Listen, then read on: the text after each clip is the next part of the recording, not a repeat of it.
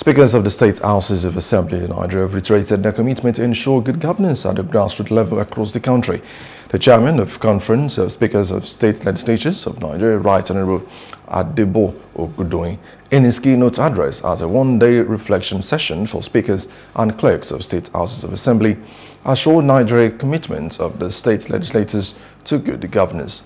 The session was organized by Conference of Speakers of State Legislatures of Nigeria with support from Partnership to engage, reform and also learn UK Foreign Commonwealth and also Development Office program.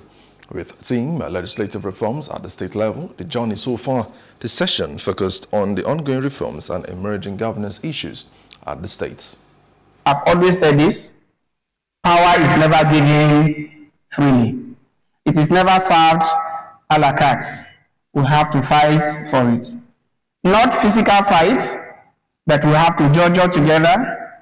We have to work together. We have to work collectively as brothers, as leaders of this great country, and ensure that the legislature takes its rightful place. With some of the challenges we've seen around the country, your role, your leadership has become even more important today.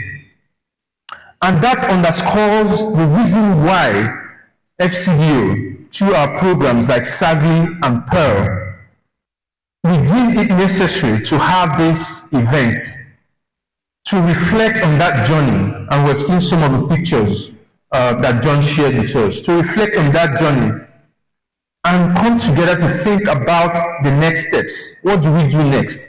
How do we sustain the gains that we've made over the years and ensure that communities, Nigerians, get the benefits of, or the dividend of democracy, as Nigerians would say? In terms of engagement with, the various state governments, we've been working very hard to ensure that this financial autonomy and the fight for financial autonomy is something that we've been focused on, and PERL has been in the forefront. As I mentioned before in my speech, they were one of the first NGOs to focus on subnational government.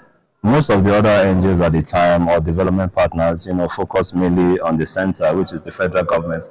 So we are thankful and we appreciate the efforts of PERL of opening the doorway for other development partners to focus on developing the subnational, especially the legislative arm. I'm delighted to be part of this program today, where we deliberate extensively on the way forward, how to make this local government autonomy work, and also to assess the progress of for our partners that's a fund, and also to discuss on the issue of state legislative autonomy. And it's very important, and we have so recently, and we have brought mind on the way forward, and we're very sure and confident that it's going to bring the dividend of democracy to our electorates.